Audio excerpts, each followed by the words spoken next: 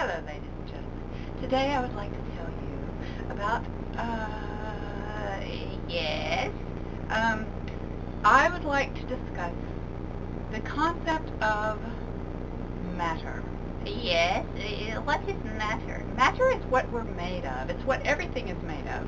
In fact, America is quite obsessed with matter. Things that are things, like things you can touch, things that are nouns.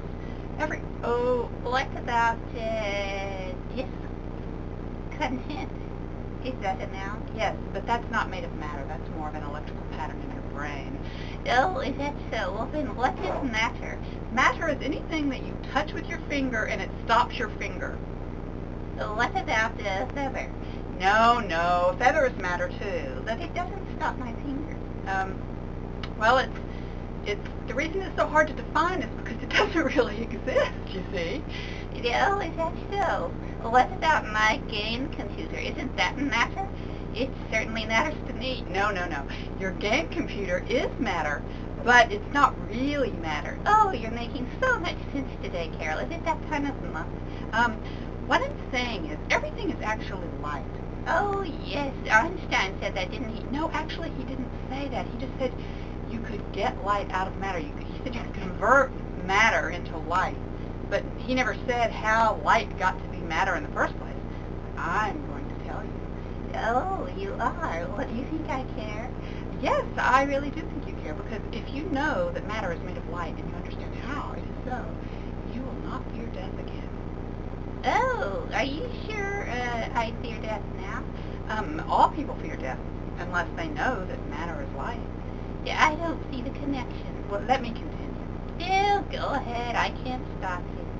Well, if you take a light wave and you somehow make it go into a little tiny circle, like if you put a bunch of mirrors around it so that it goes into a tiny circle, but it goes into a small enough circle that is smaller than the minimum distance. Yeah. Shall we talk about minimum distance? Well, there's, distance is quantized, and time is quantized, and energy is quantized. I didn't know that. After we discuss this, we'll talk about why that is so. But if you can just trust me on that, then we shall say that when light bombards so many things, for example, in the big beginning, which some people used to call the Big Bang, but it wasn't a bang because no one was going to hear it. No one was there to hear it. Yes, when a tree in the forest falls and nobody's there to hear it, didn't make a sound, that sort of thing, right, Carol? Yes, right. Well, where was I? Your brain is not made of matter. So, go ahead. Well, what I was saying is that if you can make a light wave bounce in upon itself smaller, so that it's forced to become travel a path smaller than the minimum distance. Yeah, you have me speechless. Then it goes into a little circle, and that's the point I'm trying to make, okay? It just took me a while to get there. It goes into a little tiny circle, and in fact, each wave reinforces the wave of itself.